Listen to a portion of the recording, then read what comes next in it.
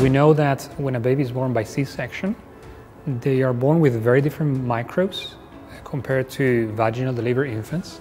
So this is something we've known for some time.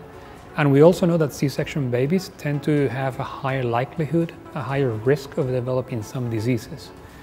So tomorrow I'm going to be talking about a trial, a clinical trial that we've started very recently, where we try to reintroduce microbes to C-section babies.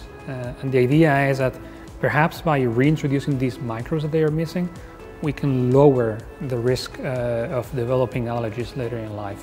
There was a bit of controversy around the issue of safety, right? As you can imagine, a neonate has never been exposed to any microbes, and all of a sudden we are swabbing them with bacteria that you find in the birth canal, right? So there were some groups that raised this concern, and we think it's a valid concern, safety of participants in the study. But I think we're addressing that type of issues properly. We have a very rigorous criteria to define when moms can participate in the study and when they should be excluded. So we try to minimize as much as possible the risks, while trying to show at the same time that this procedure actually provides a benefit to the infant.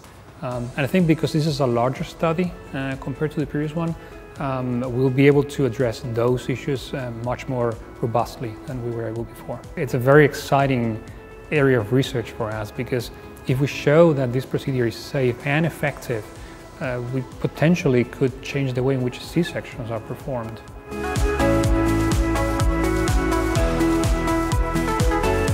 The next step for us is to refine it, right? So if we show that there is a benefit, we're still very far off from understanding why there is a benefit. Is there a benefit because we're reintroducing a bunch of bacteria? Which ones in particular are important for that benefit? Can we design bacterial communities in the lab that are able to achieve that benefit without some of the risks involved with swapping infants with vaginal fluids? So that, for instance, I think is a very interesting area of research. So narrowing it down to particular bacteria to define communities that we can use in the future. I see a lot of parallelisms with studies on fecal transplants. Fecal transplants have been used very effectively to treat certain conditions, Clostridium difficile infections, and they are so effective that basically the consensus is, well, we don't quite understand how this works, but it's so incredibly effective, there is so much benefit to the patients that we're just going to move ahead. If that happens to be the case with our study, then we are much closer to having a clinical application.